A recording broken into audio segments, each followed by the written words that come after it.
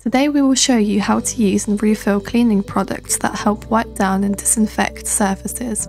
As an eco-friendly cleaning company, we use eco-friendly cleaning products, and this is no exception.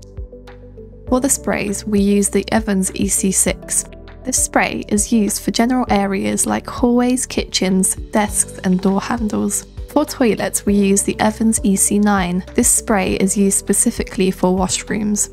To begin, you need to unscrew the cap. Then, make sure to fill it up with water first. If you use the concentrated cleaner first, it will foam up when you fill it up with water.